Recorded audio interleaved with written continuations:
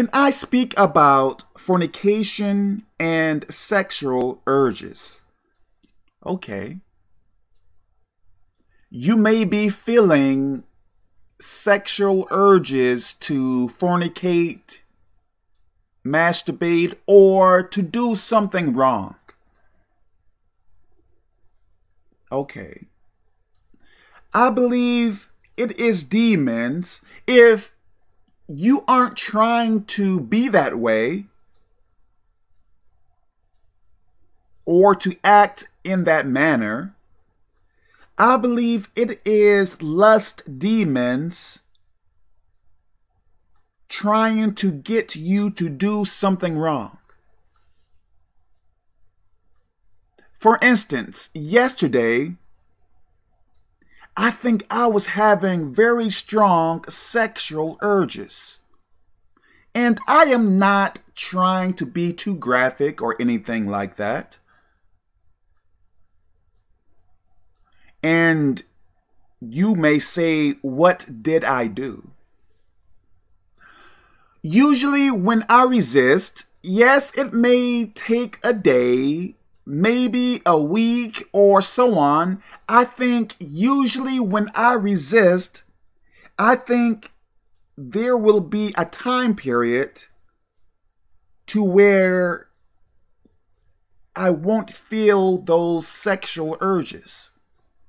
To where I guess I can say feel like myself, because I am not a type of person that wants to fornicate, masturbate, or do something bad sexually, if you understand what I am trying to tell you.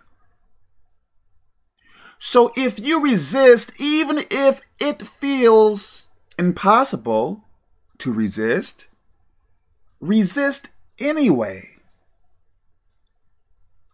Like yesterday, on a level 1 through 10, I would say, I guess I can call them lust attacks. I would say I was feeling like a level 8 in sexual excitement, or whatever you call it, if you want to call that. But I resisted. And I pray that I did not do anything wrong, which I believe I did not. God, please forgive me if I did do anything wrong. But resist. The thing you can do also is pray to God about it. Command the demons to leave. If you give in, I believe it is going to be more difficult to resist. Do you understand what I am trying to tell you?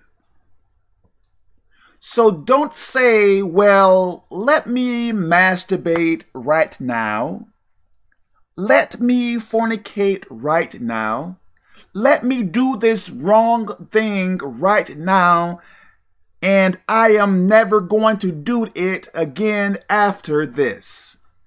If you give into it, I believe it is going to be so difficult to resist next time, if there is one.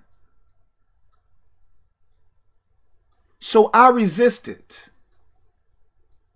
And now I feel like myself, if I can say that.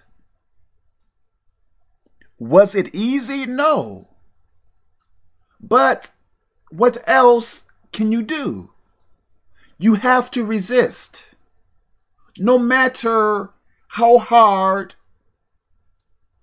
you believe it is to resist. Okay, let me stop here. God bless you.